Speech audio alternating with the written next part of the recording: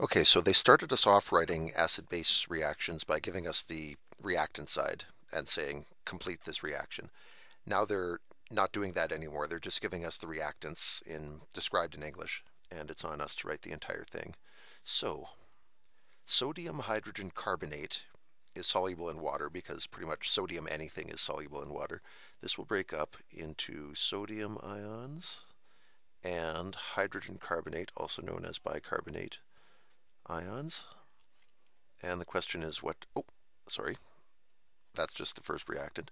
And we also get sulfurous acid, which is H2SO3.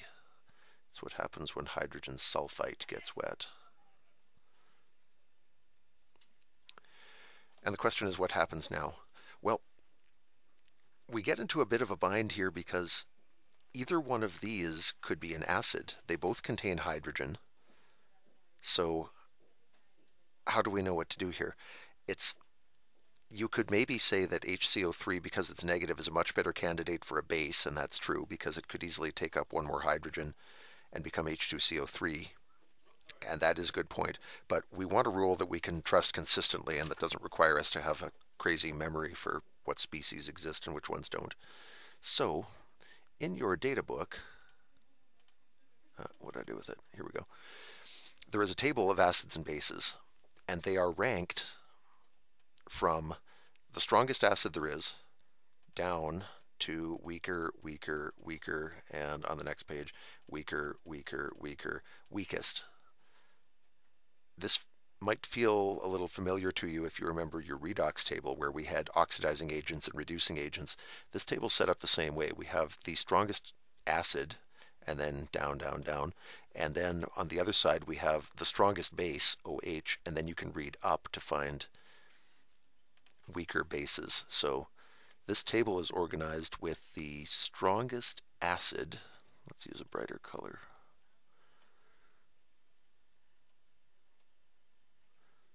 The strongest acid is perchloric acid, at least the strongest one on this list. And then the acids get weaker as you read your way down, and they continue getting weaker as you go down the second page until you get to water, which is the weakest acid. It could give away a hydrogen, but it almost never does. Going in the other direction, hydroxide over here is the strongest base on this list. And then the bases get weaker as you read up the right-hand side. This also feels like something we saw in redox. And going this way, we eventually end up at the perchlorate ion, which is one of the weakest bases we know of. So when you have a mixture of reactants like this and you're not sure which one's which, you can go to the table and use it to tell you which of these will be the acid and which will be the base. We have HCO3 and H2SO3. If we go to our table, we start up here, just like in redox, and we say, okay, I don't have this. I don't have this either. Don't have that, don't have that, don't have that. Nope, nope, nope. Yes. H2SO3 is sulfurous acid. This will be our strongest acid. H2SO3 wins. It is our strongest acid. If we hadn't found that, we would have read all the way down the first page, and on the second page, very near the bottom, we would have found HCO3. So it turns out the hydrogen carbonate ion is a pretty feeble acid. There's only a couple that are weaker than that. So H2SO3, sulfurous acid, is much higher. It gets to be the acid in this reaction. Which thing is the base?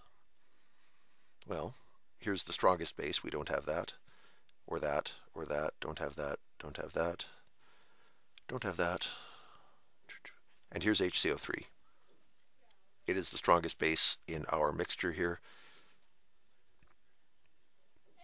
It gets to be the base today. In other reactions, this might end up being the acid just because it outranks everything else that's in the container, but today it is a base. What will it produce? Or what will this reaction produce? Well, if this gives away a hydrogen, then it should turn into HSO3 minus, lose an H, lose a charge. And if this gains a hydrogen, it should turn into H2CO3. And the sodium was a waste of time because it doesn't really have acidic or basic properties, so I think in an acid-base reaction I wouldn't even mention it. As soon as this hits water, the sodiums break off and they don't do anything interesting after that, so out they go. Perchloric acid is HClO4, and it reacts with sodium carbonate. Now, a couple of things. First, sodium carbonate will break up into sodium ions and carbonate ions. So that's a better list of reactants. Another thing is, perchloric acid, if you look it up, is what we call a strong acid or a top 6 acid. On our acid-base table, these 6 are called the strong acids or the top 6 acids. And what that means about them is that they are like infinitely, perfectly good at giving away hydrogen when you put them in water. When you put HClO4 in water, if you wait 1 second and then go in with a microscope looking for HClO4s, you will not find a single one, because every one of them will have handed off its hydrogen to a water molecule. So the following happens very rapidly when you put HClO4 in water. First, it splits up into hydrogens and perchlorates, and then these hydrogens get picked up by water molecules, and so instead of H+, we get H3O. That happens in the blink of an eye. It happens 100% of the time. And so when you put HClO4 in water, we just automatically write these. You just don't get aqueous HClO4 because they just shatter as soon as they hit water, and these are the pieces that result. The H turns into this, the ClO4, there it is, and then we have our sodium and our carbonate. So this is the right way to start for perchloric acid plus sodium carbonate, and now we must decide what's our strongest acid, what's our strongest base. Well, clean this up a little bit. This doesn't exist in solution. It immediately turned into H3O, so we keep looking. Don't have that, don't have that, don't have that, don't have that. Ah, there you are. HClO4 very quickly downgraded itself to H3O, and this is going to be our strongest acid. This is what we write in our reaction. So H3O is our strongest acid. And no wonder, it's the direct descendant of the strongest acid on the list. And now if we look for our strongest base, where am I going here?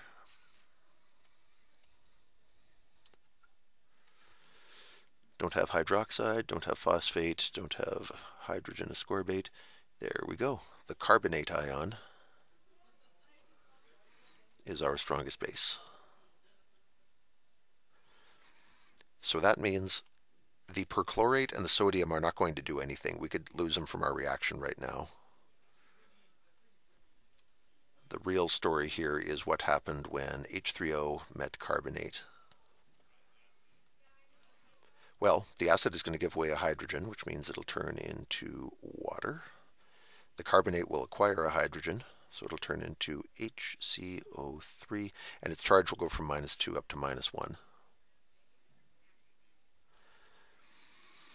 Nitrous acid is HNO2, and that reacts with, when this dissolves, we're going to get sodium, and you've probably noticed by now sodium never does anything in acid-base reactions, so I'm just going to ignore that. Hydrogen phosphate is the interesting part. Now, hydrogen phosphate is the HPO4. It's the one with only a single hydrogen on it. The other one they call dihydrogen phosphate, which is a little weird, but okay. So, those are our two species. You can see that either one of them could be an acid, theoretically. They both have hydrogen in them. So HNO2 and hydrogen phosphate. Who's our acid? Who's our base? HNO2, hydrogen phosphate, HNO2, hydrogen phosphate, HNO2. There we are. This is our strongest acid. Nitrous acid gets to be our strongest acid today. make this our strongest base. I could blip back to the, well, okay, I'll do this one last time. I'm trying to go a little faster, but still. Here's PO4, and here's hydrogen phosphate. They're calling that dihydrogen. Oh, okay, this is dihydrogen phosphate, and then it turns into HPO4. So, yeah, that's right. This is the strongest base in our solution. And so, when these react, the acid gives away a hydrogen and a charge at the same time. This gains a hydrogen, and it gains a charge at the same time. It goes from -2 up to -1. All right. So this was not a top 6 acid, so we didn't have to do that H3O thing. If you put HNO2 into a glass of water and then look at it with a microscope, you really will see lots of HNO2s. They tend to not give away their hydrogen until a base comes along and encourages them to do so. Okay, that's the last one here. Carbonic acid. Or no, it's not. We've got another. Okay, last one on this page anyway. Carbonic acid is H2CO3. Is it a top 6 acid? Nope. So there's no need to instantly convert this to H3O. That may happen later, but it hasn't happened yet. And we're using that to neutralize ammonia, which is NH3. So carbonic acid and ammonia. Carbonic acid or ammonia? Where are you guys? Carbonic acid, ammonia, carbonic acid. Okay, no joy on the first page. Carbonic acid, ammonia, ding, here we are. Carbonic acid is our strongest acid. Automatically, that means this is our strongest base. And so the acid gives away a hydrogen, HCO3 minus, and this gains a hydrogen and a charge, so NH4 plus. So ammonia turned into ammonium.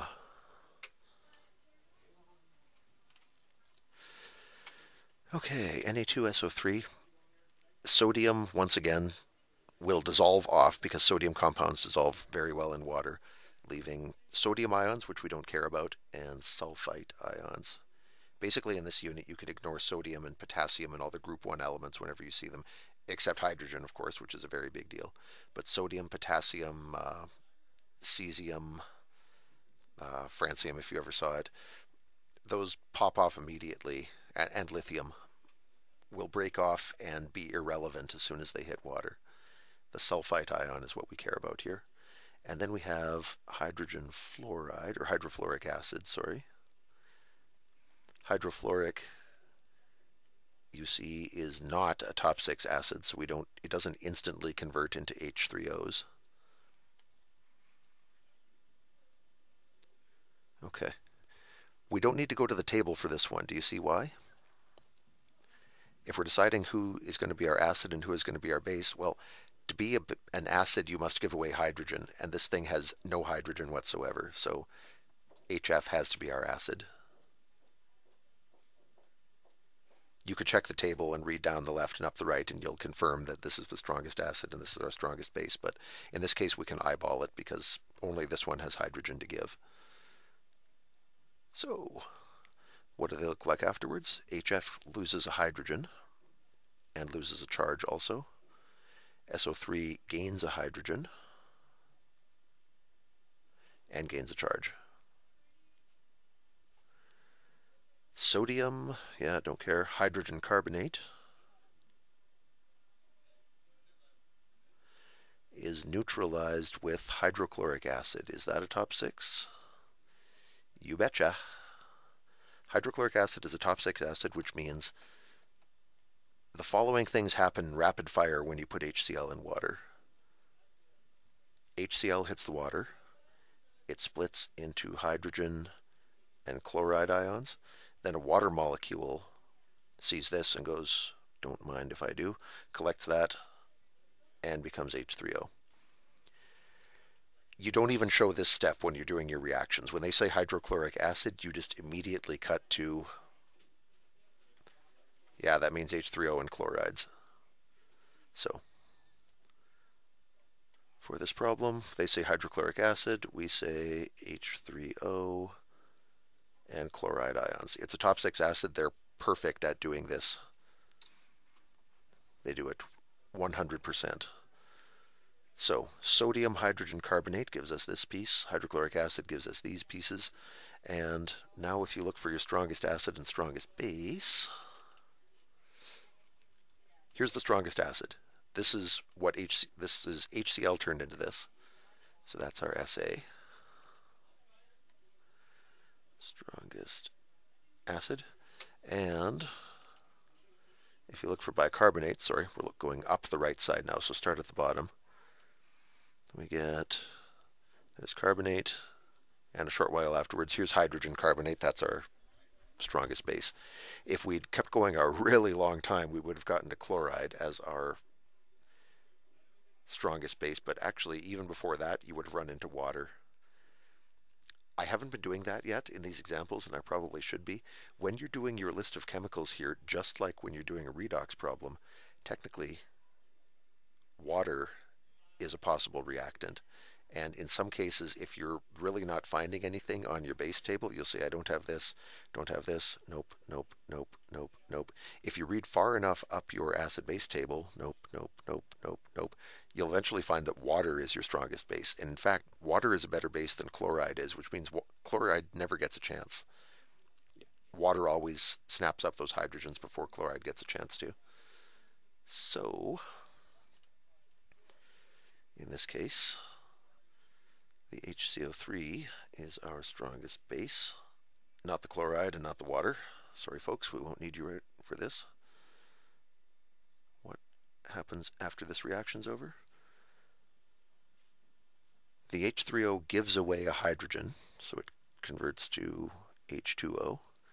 This gains a hydrogen, and the charge that goes with it, of course. So it goes from -1 up to 0. And finally, an ammonia solution is mixed with nitrous acid. Ammonia is NH3. Nitrous acid is HNO2. Is HNO2 a top 6 acid? No, it is not. Nitric acid is, but nitrous is not. So these both contain hydrogen, so in theory they could both be acids, but you might know already that ammonia is a pretty strong base, and the table will tell us that now also. If we start looking down our left side, HNO2 or ammonia, HNO2 or ammonia, HNO2 or ammonia, ding. Nitrous acid is our strongest acid. And that makes ammonia our strongest base. Now, sometimes we say that bases should usually have a negative charge, and that's part of the reason that they attract hydrogen ions. That's usually true. It's not true for ammonia. This is one of the exceptions. This just happens to be highly polar. It's got a lone pair on the nitrogen that is strongly attractive to hydrogen ions, and so it's able to pull off being a base even without having an actual negative charge. But it is an exception. For the most part, it's got to be negative to be a base rule holds up pretty well. So what does this look like afterwards? Our acid gives away a hydrogen, becomes the nitrite ion. The ammonia gains a hydrogen and becomes the ammonium ion. There we go.